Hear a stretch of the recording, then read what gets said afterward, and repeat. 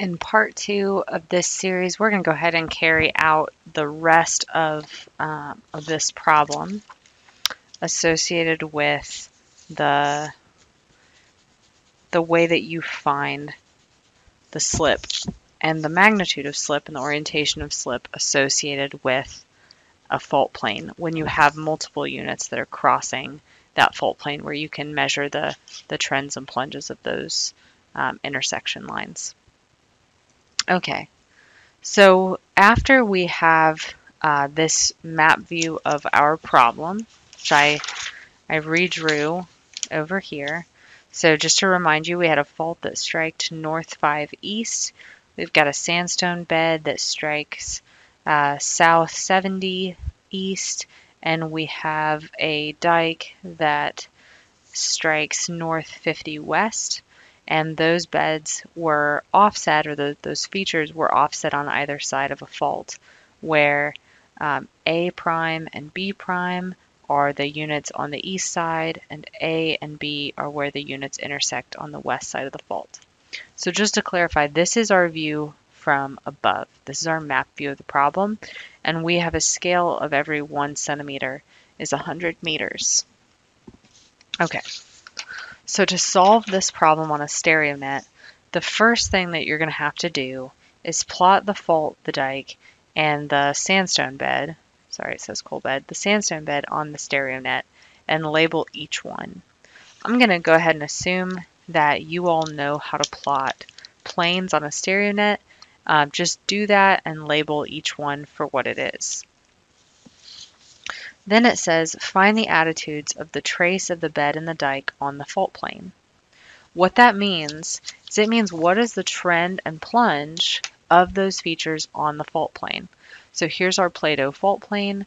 We know that the plane comes down to the east. So what are the trends and plunges of the line that represents this line and the one that represents this line, the dike and the sandstone bed? Okay. So what we do is we find the intersection point, because that represents a line, on our Stereonet of the dike and the fault, and of the sandstone unit and the fault. To find the trends and the plunges of those lines, we rotate each one to the horizontal, count over to the primitive circle, that is our plunge, and I like to write my plunge in the same color as whatever that feature is that I'm working with. So here I've got a plunge of 28 degrees. And then you can go ahead and rotate up your sandstone unit intersection, count over, you get a plunge of 24. Don't forget to mark the outside of your circle when you do that. If you don't mark the outside of your circle, you won't be able to get your trend. Rotate north back to north, and then count over, starting at the south because we're closer, to whatever you marked on the primitive circle. So for the sandstone unit, we made the mark. We said that it was plunging 24 degrees, and you can count over, and you get 44. So it's south 44, east 24. That's the plunge of the intersection between the sandstone unit and the fault. And then you can keep counting up to where you marked it for the dike, and you get south 58, east 28, and that's what we would get for the trend and plunge of the intersection with the dike and the fault. So here, where the problem asks for trace of the sandstone bed, we'd say south 44 degrees east 24 degrees, and for the trace of the dike, south 58 degrees east 28 degrees. Okay. Next, the problem asks us to find the rake of the traces of the bed and the dike. All right, well, rake is our difference from strike. So we're going to rotate it so that the fault is lined up with strike along this vertical great circle. And then we count the acute angle. So here, this is a really big arc, so it's probably an obtuse angle. So instead, I'm going to come down here from the south and count. And I count 10, 20, 30, 40, 50, 53 degrees. And my orientation is to the south or southeast. And here I've got 60, 66 southeast. And I know that I'm dealing with the southeast because if I were to rotate back to the north, this is my southeast quadrant that I'm working, and these are representing points pointed down in that direction, or lines pointing down in that direction. So where it asks me for the rake of the sandstone bed, that one was 53 degrees southeast, and the rake of the dike was 66 degrees southeast. If your problem that you're working with, these don't have the same orientation, like southeast and southeast, that's fine. It just means that your features intersected the surface differently. So that doesn't have to be the case here. Don't worry about that. All right, now to get to our final answer, we have to draw a section parallel to the fault plane. So almost like a projection of both sides of the fault plane onto one plane, with the same scale as part A. We're going to use these rakes. Now, remember, rakes are distance from strike, not distance from north. Okay, distance from strike, angular distance from strike. Note that there will be 2 for each one line intersecting from each A, A prime, B, and B prime. So let's go ahead and do this. Also, don't worry about where I wrote 1500. Sometimes I have to make multiple attempts at making these films so that I don't either have a kid screaming in the background or I do it right and don't misspeak. Okay, this was our map view. This is not map view. Okay, we're still gonna draw a fault with the same orientation as what's here. But the important thing is, don't think about this as being a view from above. This is not a view from above. This is you looking at the fault, looking at a plane that has the same strike as the fault that you're working with, and trying to imagine what would happen when you layer a surface expression of your east side, of your hanging wall, and an expression of your footwall onto one plane. Kind of like photoshopping 2 images together. That's how we can think about this. Okay, so the first thing that we need to do is plot B, B prime, A, and A prime, and we do that with the same scale that we started with in our map view. So for us, B was at 0, B prime was at 2.5, A prime was at 4 centimeters, and A was at 5 centimeters. And we know that our fault plane is dipping down into the east, so on the east side, that's where we're going to make our drawings. We are not going to draw with the strike of these features. Instead, we're going to draw rake. So for the sandstone beds, which are B and B prime, we're going to do 53 degrees to the southeast from strike. So don't align your protractor north, align it with your fault, and count 53 degrees out. 10, 20, 30, 40, 50, 53.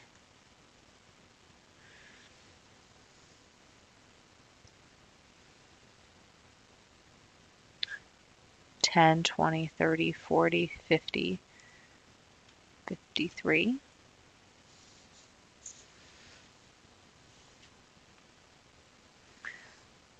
And you can make these features as long as you want. Nobody cares. Okay, nice long lines.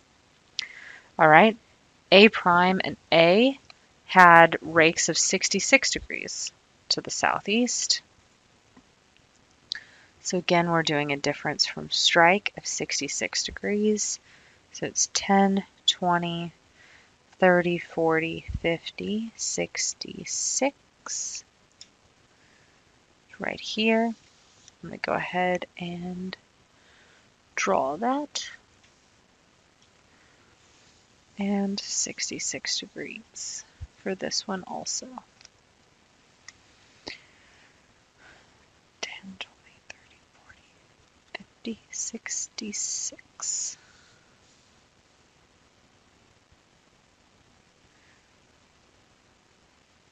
And they should be parallel. If you start drawing and it doesn't look parallel, go back, try again.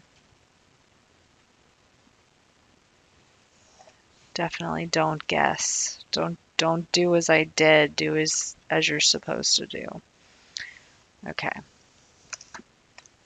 Then erase your excess. So here, these two lines intersect, A and A prime.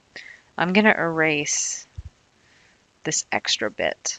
I'm not worried about that.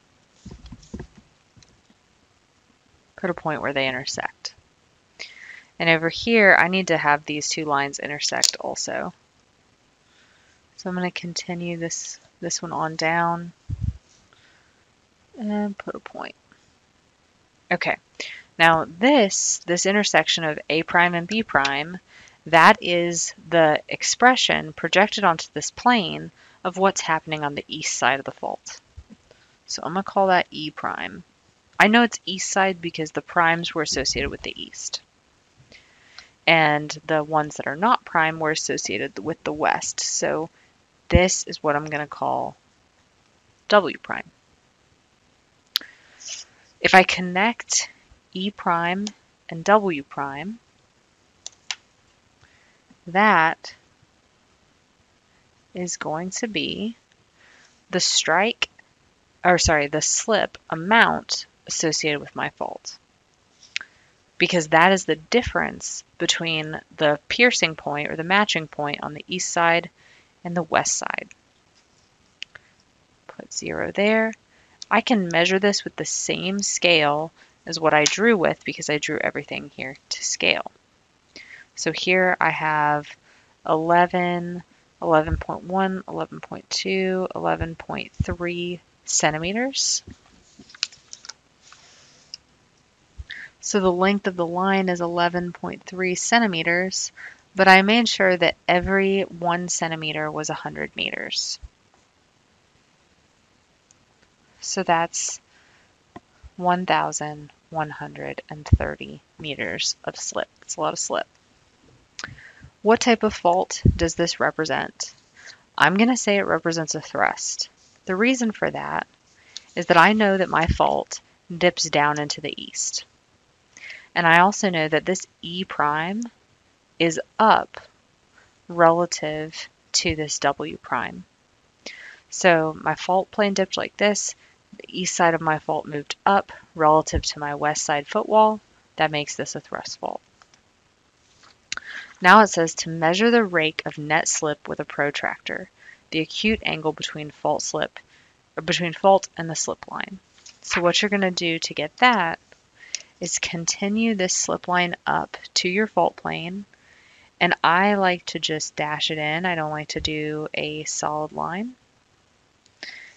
And then measure the acute angle for that. So measure this angle. And it's not the angle from north, it's the angle from the fault strike. So this is my point that I'm going to center my protractor on.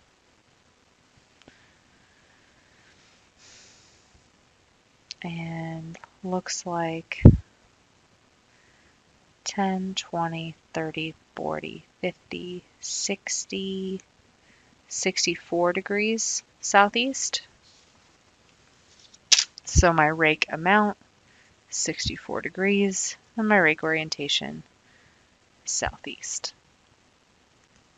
Now we're going to plot a line with the same rake on my Stereonet along the arc representing the fault plane.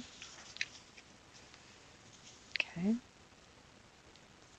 So I have my fault oriented with the vertically oriented great circle, and I'm going to count up 64. It's very close to the dike intersection point. Okay. And I'm going to find the trend and plunge of that point, which is a trend and plunge of a line. So let's see. It's 10, 20, 26, 27 degrees. This is the one I want to mark.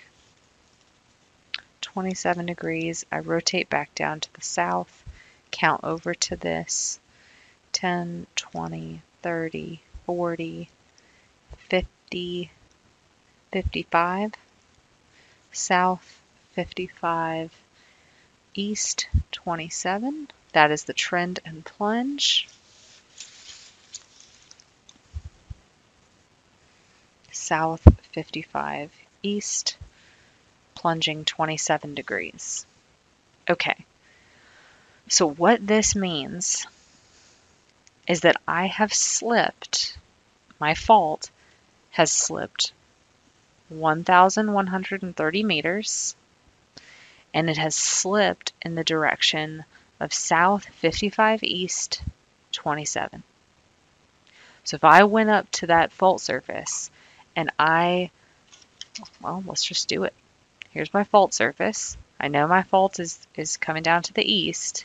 That means that if I came up and looked for slicken lines, those slicken lines should be trending south 55 east, plunging 27 degrees. So those would be my slicken lines right there. And this fault block would have moved up in that direction. So those marks would be indicating how much that had moved up. All right. Thanks for watching.